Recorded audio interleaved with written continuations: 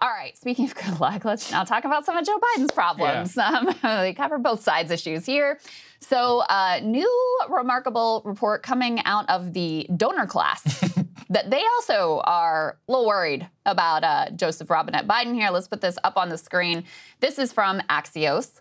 Headline here is Biden's cheat sheets at fundraisers worry donors. President Biden has apparently been using note cards in closed-door fundraisers, calling on pre-screened donors, then consulting his notes to provide detailed answers, according to people familiar with the routine.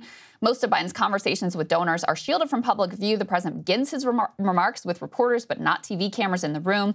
There's frequently a teleprompter to help him stay on track. After his opening comments at fundraisers, reporters are then ushered out before donors are allowed to ask 2 or 3 questions vetted by the president's staff. So just to sum up here, he's doing these fundraisers. He's obviously not accessible to American people at all, done far fewer interviews, press avails than basically any other president in the modern era. Okay, so there's that.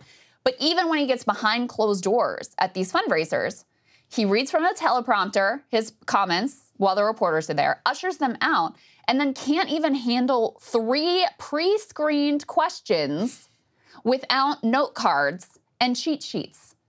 So that's where we're at.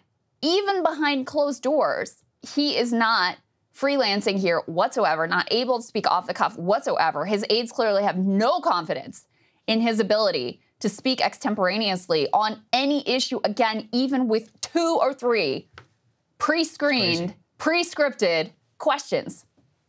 I don't know. This is wild. It's just funny, Krystal, when I see the standards that we hold these people to. Like, for example, we both do this for a living, and sometimes whenever you interview people, they will ask you for a list of questions that are, beforehand for people what they're going to be in an interview. My rule is I will never participate in that. And in general, unless you're like somebody who tangentially involved and now are in the public realm, if you are a podcaster or something like that, and you can't just show up extemporaneously and speak, I'm talking about an actual list of the questions, you don't belong in this business, period. Right. And that is what we do, which is like the lowest possible stakes. Yes. Now he's the president. Higher standards for random run-of-the-mill podcaster than we do for the president of the United States. Yeah, that's my standard for a guy with like 200,000 YouTube subscribers or something, not the president who's in charge of running the entire country.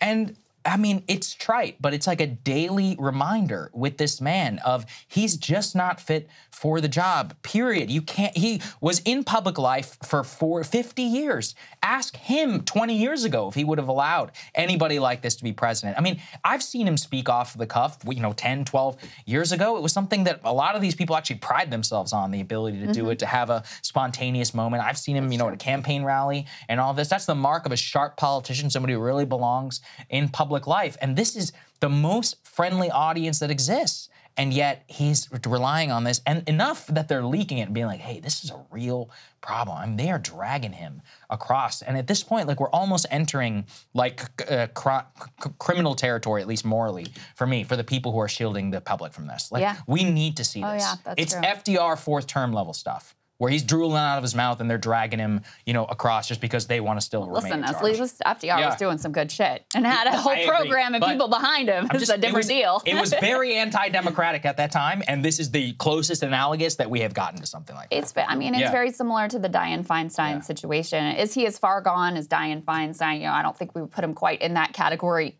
yet. He's only 10 years younger.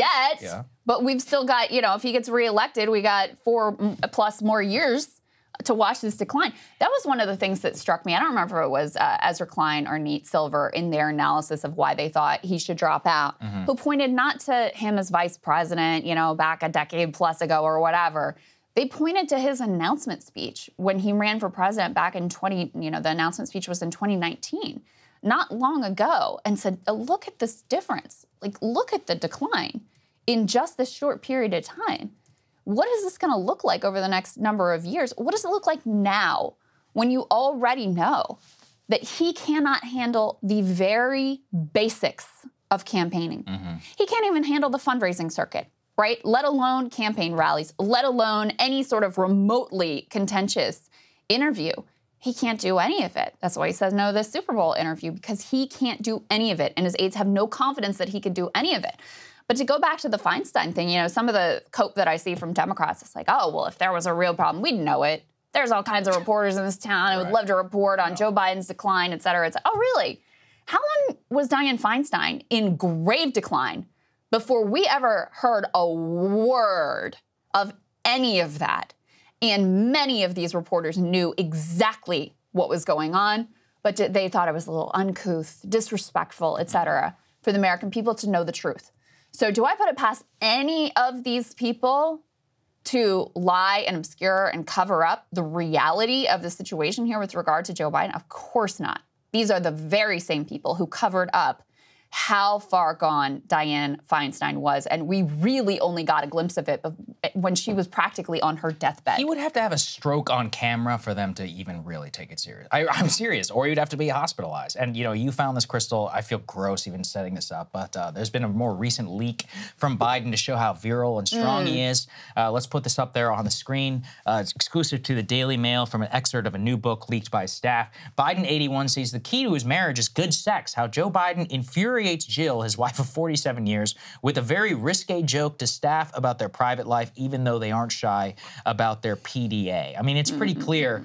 Apparently, like many presidents, apparently before him, John F. Kennedy, Lyndon B. Johnson, many others who've occupied the Oval Office, Bill Clinton, he likes to brag about his sexual virility to his staff. Imagine having to work for this old man who can barely put a sentence together, which I guess probably fits with some nursing home behavior, and have to sit there and just be like, oh, sure, Mr. President, like very uncomfortably like laugh at these jokes. I feel bad for them, the people who are subjected to this. But I think it was very clearly leaked in an evidence, as you said, to show like, nah, he's fine. Like he's just, you know, he's like a big old, he's still like, he's still got it. He's like Al Pacino, he's fathering a kid at 83 years old. Oh my God. De Niro, you know, these people. God. 80 is the new 20. That's what they want us to believe. Yeah, no, that's very much the clear intent of this league of like, well, he can't even sit for like a basic interview with a friendly reporter, but look at this. Yeah. Look at what a man he is behind the scenes, making his wife uncomfortable with his risque jokes about the sex life. Exactly. It's like, oh, please stop. I feel bad for this lady. This is not helping your case. No one wants to hear about this. Absolutely. Hey guys, if you like that video, go to breakingpoints.com, become a premium subscriber, and help us build the best independent media organization on the planet. That's right. We're subscriber funded. We're building something new. We want to replace these failing mainstream media organizations. So again, to subscribe, it's breakingpoints.com.